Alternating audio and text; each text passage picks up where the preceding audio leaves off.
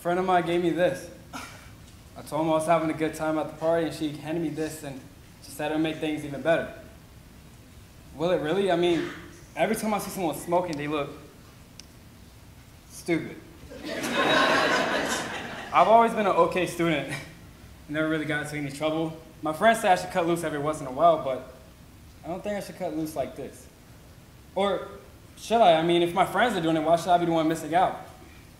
I mean, they say it's fun, but every time I see them smoking, every time they have this weird blank look on their face, and I can't have a conversation with them because they're just too high to pay attention. If I say no to this, what's the worst that can happen? They call me names, call me uptight, pick on me a little. Well, if that's okay, then I'll be all right with that. And if they're really my friends, I guess they'll be okay with it too.